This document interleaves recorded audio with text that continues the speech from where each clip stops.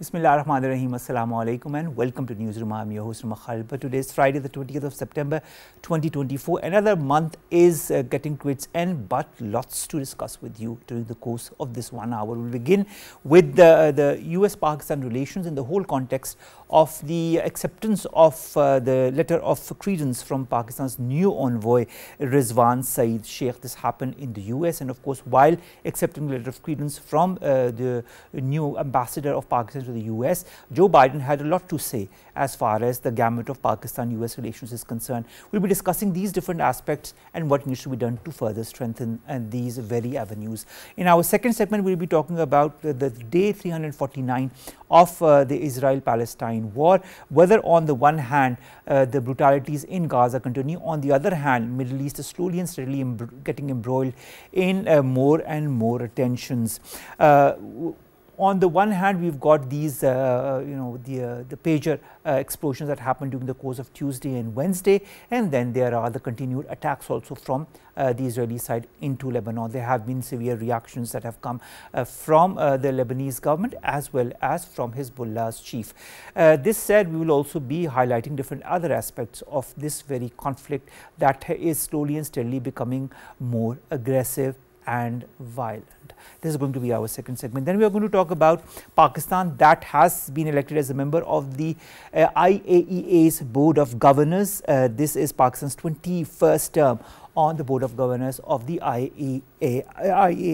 And of course, we all know Pakistan's importance as far as nuclear energy is concerned and the peaceful use of nuclear energy especially. Finally, we'll be talking about Turkish doctors, ladies and gentlemen, that have successfully separated 11th-month-old Pakistani conjoined twins in a marathon 14-hour surgery. And of course, the twins are doing very well and they are slowly and steadily recovering from all of this, and the parents of the twins were extremely grateful for all the effort that was made by the Turkish doctors. This is going to be our last story. Let's begin with our first, and that concerns US-Pakistan relations, the whole gamut of the relations, and of course in the latest context of the letter of credence that was accepted by Joe Biden of our new ambassador there, Rizwan Saeed Sheikh. We've been joined by Ahsan Hamid Durrani. He's a Director Policy Research Center. Ahsan, thank you very much to have joined us. Ahsan, Joe Biden emphasizes on an enduring partnership between Pakistan and the US that he says is crucial for global and regional stability. How can this enduring partnership between these two countries ensure global and of course regional stability in your point of view? Because I feel it's a very important point and I'd like your point of view on it. Thank you, Omar. I think it's a very important statement coming from Joe Biden right before he's going into US is going into an election cycle. Ultimately, I mean, US-Pakistan relations have a history. It may be a rocky history. There have been highs and lows in this relationship, but overall, it's a very robust relationship. And the two countries share a lot of deep-rooted strategic interest with each other. And it goes as far as to 1950s, where Pakistan joined the bloc established by the Western world, led by the US. And I think the partnership to which Mr. Biden has currently referred to is the threat of transnational terrorism that can emanate from Afghanistan, for which Pakistan's enduring partnership is very important for not just for regional stability, but for also the U.S. the security of U.S. homeland as well, because in the past Afghanistan has been a center stage of launching attacks on U.S. homeland. We have the example of 9/11. Talking of counterterrorism, at our times. Okay, Ahsan, you're talking of counterterrorism, you're of course talking of, with reference to Afghanistan. I'd like to refer to another statement that was made by the State Office spokesperson Matthew Miller way back in July. When he was asked to comment on this then statement by Khaja Asif Saab, who's our defense minister, that Pakistan will continue launching attacks against terrorist groups as part of a new military campaign. He had acknowledged Pakistan's unmatched sacrifices and contributions in the war against terrorism and said that Pakistan had greatly suffered at the hands of terrorists. He said, and I quote, "Pakistani people have suffered greatly in the hands of terrorists. We have a shared interest in combating threats to regional security." When you look at the counter-terrorism efforts by Pakistan, they are of course commendable. How important is a US-Pakistan joint, robust counter-terrorism collaboration in order to further thwart this enemy design that is coming from across the border? I think it's very important, and it has a history of counterterrorism. The two countries share a long history of counterterrorism, joint counterterrorism cooperation. As I've mentioned earlier, that U.S. still even General Mike Kurilla, the commander of the Central Command, U.S. CENTCOM, in his testimony to U.S. U.S. Congress, said that ISKP, which is the Islamic State of Khorasan province, has all the capabilities of launching an attack on U.S. homeland and plunging the region into another mire of instability. So Pakistan's cooperation with U.S. Is very important in counterterrorism. U.S. has provided a lot of support, that is technical and material support. Recently, the U.S. Bureau of INL has provided support to the counterterrorism department of KP Police. They have also provided support on improving border security, border management, and then there's support on counterintelligence as well. So I mean, the partnership is really robust. The partnership is really strong. The military-to-military ties are very strong, of course, in terms of countering all these different threats. And I mean, it has a lot of room of improvement as well. And with the threats that are emanating in the region and the situation that we're seeing in Afghanistan, this partnership has a lot of room to improve as well.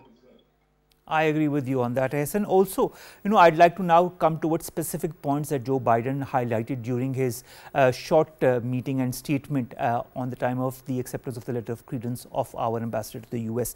The US president has reaffirmed the US commitment to working with Pakistan to address challenges such as climate change, security threats and health issues. Security threats we've already discussed to some extent. What developments have we seen on the front of climate change and health issue collaboration in your point of view? And how do you feel both these countries could further bolster their cooperation or collaboration in these avenues? Not the security part, but the health issues as well as climate change. Yeah, I think recently we have seen some positive developments that US has shown support, and Pakistan has shown acceptance towards diversifying the relations towards non-security or non-traditional security areas such as health, climate change. Let me tell you that since 2022, Pakistan has held 6 mid-level dialogues with the US. We had climate change dialogue, we've had health dialogue, along with, of course, the counterterrorism dialogue as well. So we have, in total, we had 6 dialogues with the US. And in terms of climate change, US has invested a lot of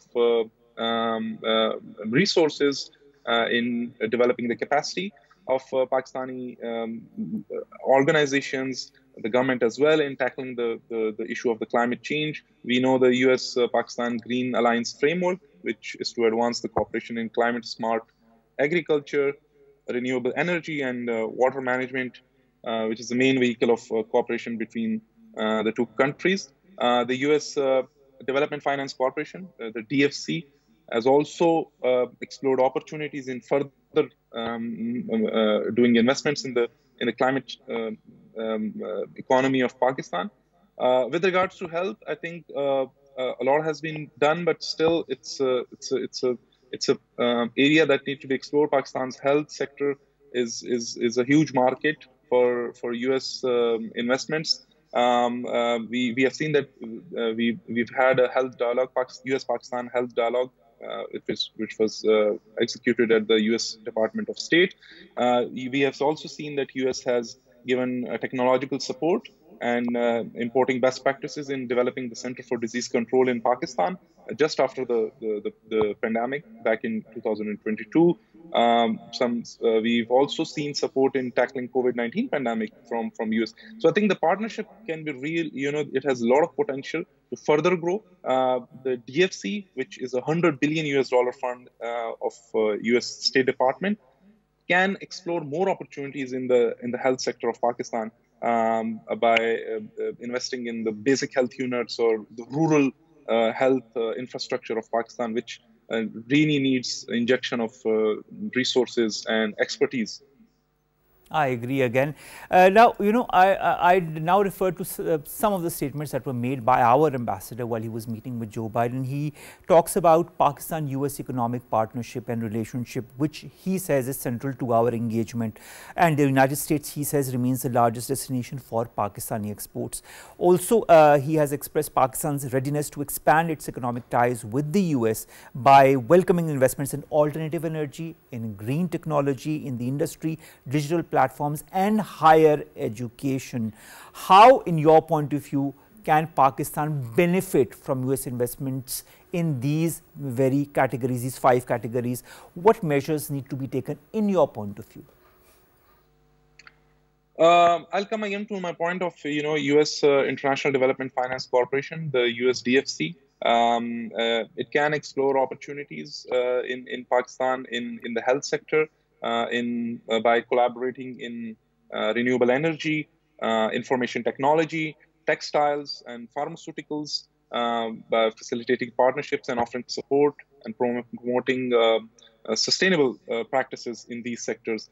And Pakistan's startup culture is, or entrepreneurship ecosystem is a growing market. Pakistan has a huge youth population, which has a huge potential as well, which is very talented. It just needs the right skills, the right platforms.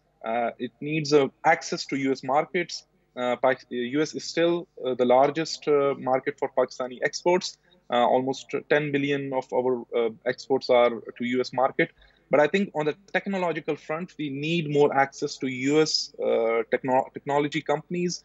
The Pakistani startup organizations can access and make Pakistan an export hub for software export to US market, because US has a huge demand for software because of its technological greatness. So Pakistan can provide those services in terms of meeting those technological demands.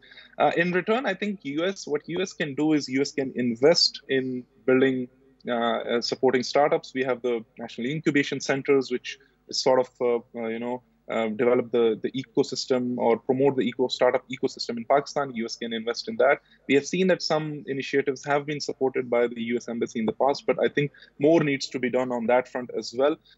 Especially for women entrepreneurs, I think a lot of opportunities can be created, and a lot of as well. I think the not just from an investment point of view, I think the number of scholarships for Pakistani students needs to be increased by the State Department. So more best practices can be imported back home. Also, any aspect of a bilateral relationship between two countries depends on its people. The people-to-people cooperation is something that all countries, including Pakistan, emphasize on. How do you view the people-to-people relationship between Pakistan and the US? We've got a huge Pakistani diaspora in the US, which also is composed of doctors and engineers and software engineers that are working there and are making a mark not only for Pakistan, but also they are building on the trust between the two countries. How do you view this people-to-people relationship, and how can that be made more robust? Pakistan almost has 500,000 Pakistanis are living in US, and they are working in good positions. We have a big diaspora of Pakistani doctors. Those doctors are well respected in US. They are very well established. We have Pakistani businessmen in US, and this diaspora holds a significant influence in US in terms of influencing policies as well, because they are well established economically, financially in US, and they can be a cornerstone in developing US-Pakistan bilateral relations. They can lobby their respective legislators in fostering a more collaborative arrangement, more collaborative cooperation between Pakistan and US.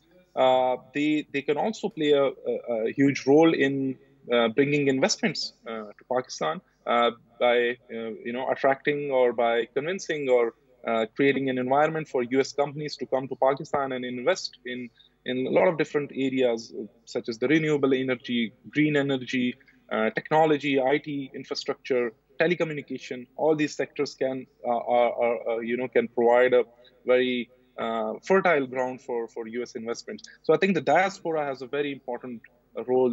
Other than that, I mean, diaspora has also a very important political role in US, and on a political front, they can play a very important role in cultivating strong bilateral relations between the two countries. All right. Our ambassador during this whole conversation also talks about enhancing structural dialogue in areas that are security as well as non-security. What are the different mechanisms that are available for this structured dialogue currently between the two countries, and what needs to be done in that respect? Yeah, almost 6 dialogues in total have been conducted so far, including health dialogue, climate change dialogue, counterterrorism dialogue, and 3 other dialogues as well. In the past, we have seen that Pakistan and US attempted to start a comprehensive strategic dialogue back in 2010 as well, then in 2015 as well, but those attempts have failed. Now I think with as Pakistan and US bilateral relations have, the scope of the relations have broadened. Now we have the non-traditional matters as well, for example, health and climate change. So now I think the scope has broadened. So it's time again for the two countries to ponder upon in engaging in a broader strategic dialogue and developing a framework, because Pakistan and US relations have a history of turbulence, and unless Pakistan has the two countries have a strategic dialogue and lay out a comprehensive framework, I think the relations cannot go forward. And with US Indo-Pacific strategy, it's relevance towards I would say India. It's even more important for the two countries to have this strategic dialogue, to carve out a place for Pakistan in US foreign policy. All right. Now, I'll go back a couple of months and go to the month of March this year, when Joe Biden wrote a letter to our Prime Minister Shehbaz Sharif talking about the enduring partnership between the US and Pakistan that was critical to ensure the security of our people and people across the world, quote unquote. He talks about continuing to stand with Pakistan to tackle the most pressing global and regional challenges of our time. How have both countries developed, worked on that front since the month of March? We are now end of September. I think what we have seen is that some high-level visits have happened. Recently, the Undersecretary for Political Affairs of the US State Department visited Pakistan. Our Prime Minister will be visiting US as well for the UN General Assembly soon. So I think between that period, I won't say anything significant has happened, but I think with these high-level exchanges and these pleasantries, and now since we have a new US ambassador in Washington as well, I'm really hopeful that the two countries will bolster their its cooperation. And as I mentioned, that there's a room for, there's a huge potential for a comprehensive strategic dialogue that the two countries can engage in. And I see that in the coming years, especially after election year, whoever comes into power, if it's Harris or Trump, they have to give a foreign policy plan. And with the Pakistan's strategic importance growing in the region, they have to accommodate a big role for Pakistan in US foreign policy. That will only see with time after the month of November. In fact, after January, when Joe Biden steps down. Thank you very much, Ahsan, Hamid, Durrani, Director Policy Research Center, to have joined us to divulge more on the Pak-US gamut of relations and how that can be improved upon. Let's go on to our second segment that concerns 349th day of the Israel-Palestine conflict. We've been joined by Dr. Maleeha Lodhi. She's a former ambassador to the United Nations. Dr. Sahiba, thank you very much to have joined us. Dr. Sahiba, so much to discuss, Let's begin with one thing that we've been talking about since a very, very long time, and that is about the peace deal. Now, officials in the US, as far as a report by the Wall Street Journal is concerned, believe that a ceasefire deal between Israel and Hamas in Gaza is unlikely, quote unquote, before President Joe Biden leaves office in January of 2025. It quotes that there are two key obstacles to this deal. A, the number of Palestinian prisoners Israel must release in exchange for each captive held by Hamas. B, the rising tensions between Israel and Hezbollah. Will the deal, therefore, not happen this year? And how has these incidents that have recently happened in Lebanon affected these two talks? Well, for a start, we are coming up to almost a year of the war that Israel imposed on Gaza. So I think the obstacles are not the points that you cited. The two obstacles are Israel and the United States. If the United States wanted a ceasefire, we would have seen a ceasefire. I mean, having to wait for 1 year, during which thousands of Palestinians have been martyred, children and women have been killed in cold blood. Devastation has taken place in Gaza. So I haven't seen any seriousness on the part of Washington for a ceasefire. So to say that, it's now looking unlikely, it was always unlikely, because what did the U.S. do? The U.S. was vetoing resolutions at the UN Security Council calling for a ceasefire. The only time that there was a kind of a ceasefire called by the Security Council for a humanitarian pause, and that was during Ramadan. Even that Israel did not comply with, and the United States did nothing to urge Israel to abide by that. So, I mean, this doesn't surprise me that there are reports now that a ceasefire is going to be unlikely. Of course it's going to be unlikely. If the U.S. Just refuses to put pressure on Israel, and the Prime Minister of Israel sees his political future tied to continuing the war, then how are we going to see any success in any negotiations? So Israel was never serious about these negotiations, and the United States was never serious about putting enough pressure on Tel Aviv to agree to a peace deal. And then, the second part of your question, Omar, about how the latest developments are going to affect the chances of any peace. Obviously, they take away any slim chance of peace. Because what is Israel doing right now? It is expanding the war. It has carried out airstrikes on Beirut today in Lebanon.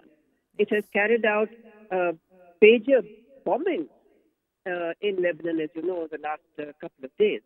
So what does this all mean? It means that Israel is opening another front in this war. So that does not bode well at all. But I think, the situation is getting from bad to worse. And we now see a real danger of a widening of the conflict and a spreading of the war through the Middle East, across the Middle East. All right. Before I come to Lebanon, you mentioned the United Nations. The UNGA adopted a resolution by 124 to 14 with 43 countries abstaining on, of course, this illegal occupation of Israel on Palestine. Will such a resolution have any impact whatsoever? Well, this resolution of the General Assembly is non-binding. I mean, all General Assembly resolutions are non-binding. It's only the Security Council which has the authority of passing or adopting binding resolutions. But frankly, I mean, Israel hasn't even complied with Security Council resolutions which are binding. So this particular resolution, I think, reflects global opinion. And global opinion is very clear. Because, you know, the General Assembly is often called the Parliament of the world. So the Parliament of the world has spoken not once, but several times on the need for Israel to end the war, the need for Israel to end the occupation of Palestine. But what has been the outcome? The outcome has been that Israel has defied global opinion. It has defied international law. It has defied any humanitarian norm and has carried on genocide and ethnic cleansing in Palestine. That is so true. Now, you know, Hezbollah firing and Israel firing rockets into each other's territories. Latest is that Hezbollah has fired at least 140 rockets into Israel after southern Lebanon was targeted by Israeli attacks. Then, Israeli opposition leader Yair Lapid believes that the government is dangerously hurtling towards a multi-arena conflict that could mean Israeli forces are simultaneously present in Gaza, West Bank, and Lebanon. Israeli warplanes have also targeted the towns of Mahmoudeh, Kar al-Arush and Birkat Jabur. I think I'll revert this question to Dr. Maleeha because we were going in a certain flow. Dr. Maleeha, I'll ask you this very question because you were also mentioning Hezbollah in Lebanon. The tit for tat, I mean, it's not a tit for tat, but of course Hezbollah is reacting to what Israel is doing. Hezbollah did fire more than 150 rockets into Israel. Southern Lebanon before that was targeted by Israel. As I was just mentioning, Yair Lapid, who's the Israeli opposition leader, says that the government in Israel is dangerously hurtling towards a multi-arena conflict, and Israeli warplanes are targeting different towns in Lebanon as well. This low-level conflict that had begun since the 7th of October when Hezbollah had said that we are going to side with Palestine and we will continue our aggression towards Israel till such time that this war also comes to an end. The war isn't coming to an end, but this aggression is increasing manifold. Is this conflict entering a new phase? Well, that's what the Israelis are saying, and I think there is a reason and a motive for them to say that. They want this conflict to spread further because what they have always wanted is a wider conflict in the region so that they can somehow get the United States involved and join it in an attack on Iran. That has been their agenda for years. It's nothing new, but they have an opportunity right now to do this. I don't think this will happen. I don't think the U.S., which is in the midst of an election campaign, is about to join in any conflict. Plus, I think Iran itself has shown utmost restraint. Because remember, Hezbollah and Hamas and so on are always sort of, accused by both Israel and the United States of being supported by Iran. But look at what Iran has done. Despite the Israeli attacks on Iranian territory, they have shown utmost restraint. And I think when you talked about Hezbollah's rocket attacks, well, of course, what do you expect them to do when they're attacked all the time? But there's no proportionality between what is happening in terms of what Israel is doing and what Hezbollah may be doing. In fact, Hezbollah has shown a lot of restraint because when this war on Gaza began by Israel, remember, there was a lot of speculation about Hezbollah entering this war. But it never did. All we saw were these border tensions and, of course, rocket fire, cross-border rocket fire. But now, Israel is escalating the tensions with Hezbollah to a completely new level. And that is very dangerous. So from that point of view, yes, one could say this may mark a new phase. But it's clearly a phase that Israel wants to see much to the destabilization and bloodshed, more bloodshed in the region. All right. Dr. Maleeha, let me revert to the televised address of Hezbollah leader Hassan Nasrallah and some of the key points that he highlighted. I'd like your point of view on them. he, of course, called these attacks, these pager attack, laptop attacks in Lebanon as a big blow in terms of security and humanity, but said they have failed to bring the group to its knees. He conceded that the attacks were unprecedented in the history of resistance as well as the history of country and our enemy, but he said that Hezbollah will continue to support Palestine in Gaza no matter what the consequences are, what the sacrifices are, what scenarios will unfold. He said from October 8 till now the Israeli forces have not pulled out of their military personnel in the north, and he has also warned that Israelis who have evacuated from the area will not be allowed to return. He also said that the devices that exploded inside hospitals, inside markets, inside homes, several areas where civilians were present, and Israel had willfully targeted 4,000 pagers and 1,000 walkie-talkies with the aim to kill as many people as possible. He said some of the attacks that did take place in hospitals, pharmacies, marketplaces, commercial centers, private vehicles, where women and children were also present. And he also did say that most of these assaults were foiled as many devices were out of service, turned off, or kept away. But he also said what happened is not going to impact the group's command, control, or infrastructure. Kindly give your comments on what Mr. Nasrullah had to say. Well, Omar, you've already described what he said. You've left me very little to say. You detailed exactly what he said. How you see this, and how do you feel the West and Israel is going to take whatever Hezbollah said, because the determination of Hezbollah, as per Nasrullah, remains intact, and nothing will change that, no matter how many sacrifices are made. Is this also a dent on the Israeli initiative to kind of pressurize Hezbollah so that they back out from this conflict? Well, Israel has been trying that for decades and they haven't succeeded. Plus, I think Hezbollah's infrastructure, its organization remains intact.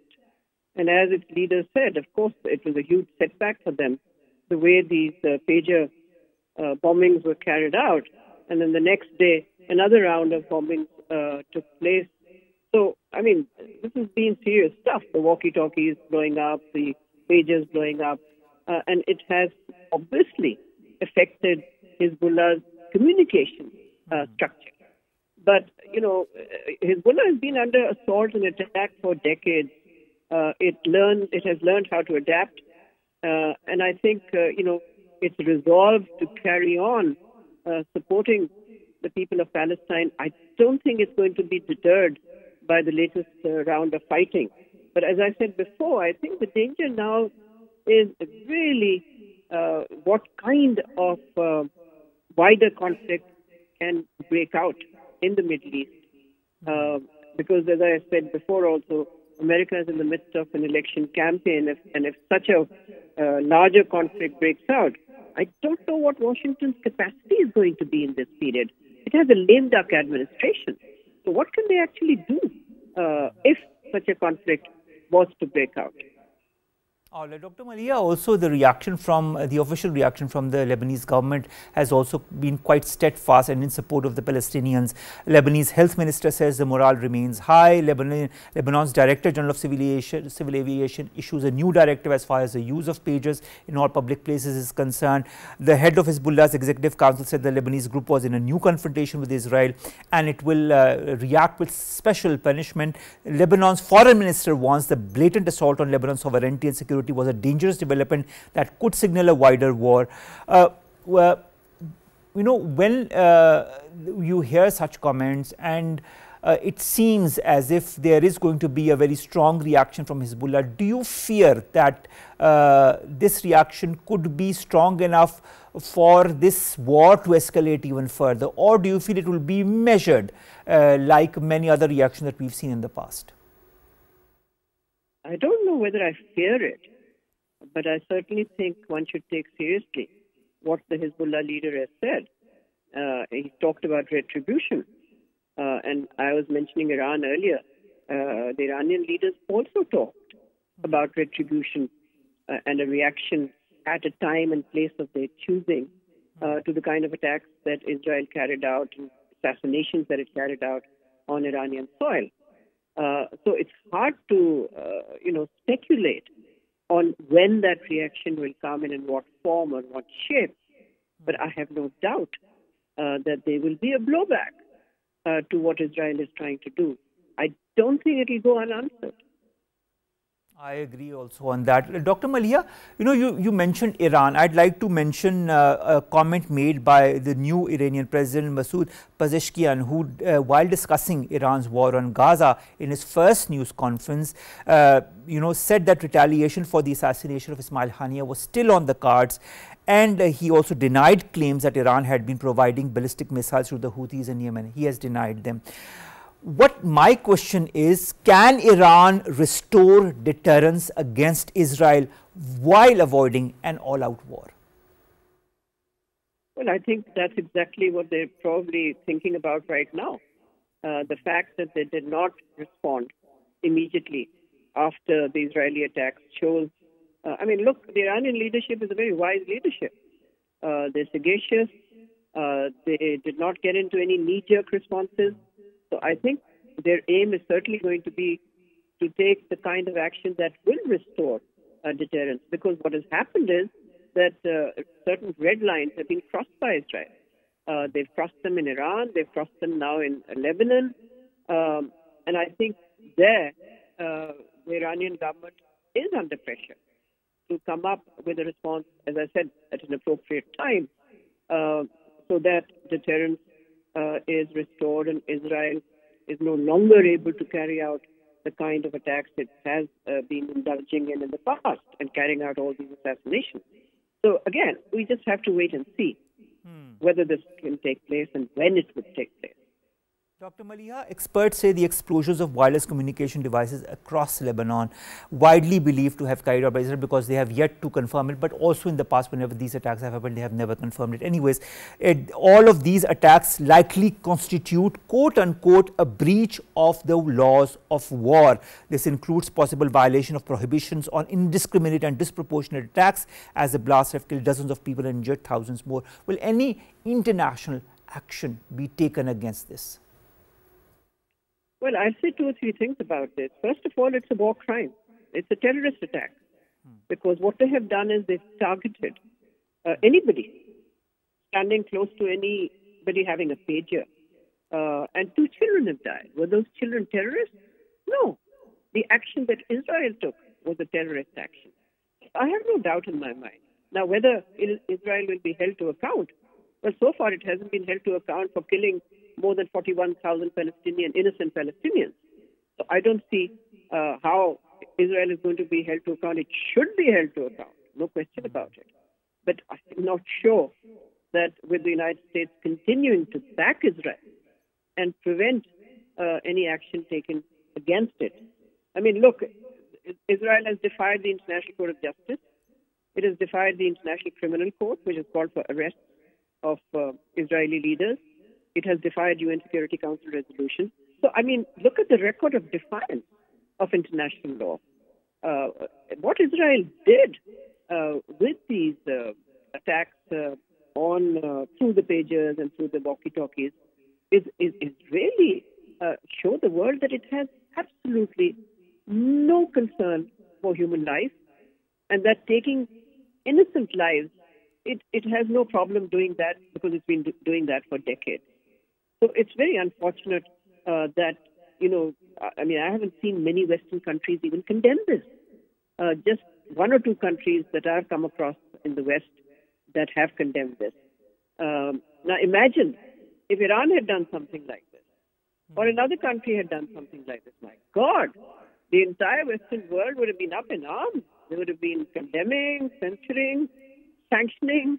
But because Israel has done it, they don't say a word. This conspiracy of silence from the Western world, I think, is a disgrace. It's a disgrace to humanity. Dr. Sahiba, we all remember these pager attacks, and of course, this is very recent. But the Taiwan-based firm Gold Apollo, that was said to be behind these pagers because it was their models that were used. They say that they have denied that they have produced these pages. They say they were made by a Hungarian company which has a license to use its design and branding. Now, the Hungarian company also denies that the pages were made in the country. Who has then manufactured these pages? I mean, I don't understand why you are not accepting blame for pages that have your mark and have your country of manufacturing. Well, they're not accepting it because they know that there are consequences if they were to accept that. Because clearly, from the evidence that we have come across so far, it seems that these explosives were put into these pages before they were shipped to Lebanon. Yes. There's no other way that they could explode. I mean, this is a combination of a cyber attack, but predicated or depending on explosives that are already planted inside these pages and these walkie-talkies. So I'm not surprised that these companies are not taking responsibility. Why would they take responsibility? Tomorrow there could be very serious legal actions against them. They could also be held complicit in war crimes, because who knows whether these companies did it in return for money or they did it out of incompetence. But whatever the case, clearly this is something that happened before these pages were shipped to Lebanon. Dr. Sahiba, let's revert back and let's, generalize this whole Israel-Palestine conflict as well. Israel captured the West Bank, Gaza and East Jerusalem in the 1967 war and subsequently annexed the whole holy city in the year 1980. International law prohibits the acquisition of land by force. Israel has also been building settlements now home to hundreds of thousands of Israelis, continues to do that in Gaza as we speak, and in the West Bank, also in violation of the 4th Geneva Convention that bans the occupying power from transferring parts of its own citizen population into the territory that occupies. Most of the international community considers this occupation illegal. Several US allies, France, Finland, Mexico, have voted in favor of Wednesday's resolution. The UK, Ukraine and Canada have abstained. I mean, just to highlight this for our public. Will there ever be a solution to this decades-old conflict? I understand that Israel is flouting all kinds of laws and doesn't regard any human rights law, any law whatsoever is not binding by any ruling by the ICC or the ICJ or the United Nations. But there needs to be a solution. What and when and how will the solution come into effect? Well, to start with, we have scores, not one, but many UN Security Council resolutions which lay out what the solution is. And the solution is very clear. Israel has to end its occupation. There has to be a two-state solution with Palestine an independent, sovereign and contiguous state with Al-Aqsa as its capital. I mean, all of this is there. But why aren't these resolutions implemented? They're not implemented because of one country, the United States of America, because the U.S. provides Israel the protection, and other Western countries are also complicit in this. Israel is an outpost of Western colonialism in the heart of the Middle East. It is a dagger in the heart of the Middle East, a dagger that's been put there by certain Western countries, which continues to be a source of bloodshed, instability, and bringing so much grief to so many people in the region. So when you say, will we ever see it?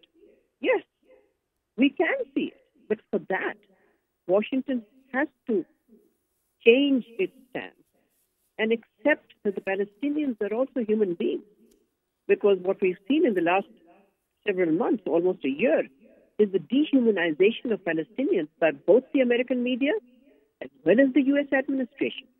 I mean, when spokesmen of the U.S. government have been asked questions about, the killings of Palestinians, they've always sort of feigned surprise that, oh, really? We don't exactly know the numbers, they say. Really? You don't know the numbers? I mean, that kind of a stance, I think, again, is morally repugnant. It's legally dubious. And it only shows that for its own strategic interests, the United States can cast aside any consideration for human life and for international law. All right. Thank you very much, Dr. Maleeha Lodhi, former ambassador to the United Nations, to have joined us and to have talked extensively about the different details that have emerged of late, whether it be the pager and laptop bombing in Lebanon, whether it be the repercussions of that, the attacks, the brutality that are going on in Lebanon and in Palestine. Thank you very much to have joined us. It's extremely pertinent that people like you, join hands and of course contribute to this to discussions on this very important topic. Let's end with these two stories. The first of Pakistan being elected as member of the IAEA's Board of Governors for a 2-year term between 2024 and 2026. This was done by consensus at the 68th session of the IAEA's General Conference in Vienna from the Middle East and South Asia region for the term that begins this month as well. This is also to remind, this is Pakistan's 21st term on the IAEA's Board of Governors. Finally, Turkish doctors, ladies and gentlemen, have successfully separated 11-month-old Pakistani conjoined twins in a marathon 14-hour surgery. Now, this was a team of 60 medical professionals in the Turkish capital of Ankara who have separated these twins after a 2-stage operation that lasted around 14 hours plus. These twin girls, Maleeha and Minal, were born in Pakistan with their heads fused, unable to find suitable treatment. The family's plea for help caught the attention of Turkish President Recep Tayyip Erdogan, and of course after having been contacted by a London-based pediatric neurosurgeon, the needed was done, and after this 14-hour marathon operation, of course these twins were separated, and now slowly and steadily they are gaining back their movements in the limbs and of course elsewhere as well. We wish both the twins healthy and a speedy recovery, and of course it's a hallmark for all such operations and for the parents of these two children as well, who were extremely worried about them. With that, ladies and gentlemen, we come to an end of today's news. We'll see you inshallah on Monday with new stories and segments that pertain to us, you in Pakistan. Stay safe, have a great weekend. Allah Hafiz.